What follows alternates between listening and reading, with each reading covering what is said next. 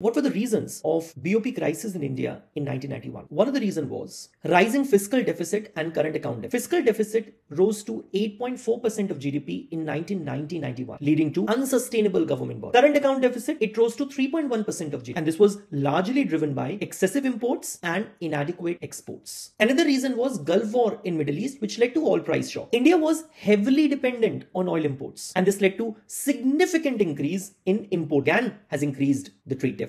Decline in remittances from Middle East. Gulf War also disrupted remittance inflows from Indian workers who were working in Middle East, and it reduced the crucial source of foreign exchange for the country. Then there was huge external debt which India had accumulated huge short-term external debt. It has to be repaid. In 1991, 23% of export earnings were being used only for debt servicing. And at the time of crisis, we had very low foreign exchange reserves. And these low foreign exchange reserves were barely sufficient to cover only 2 weeks of imports.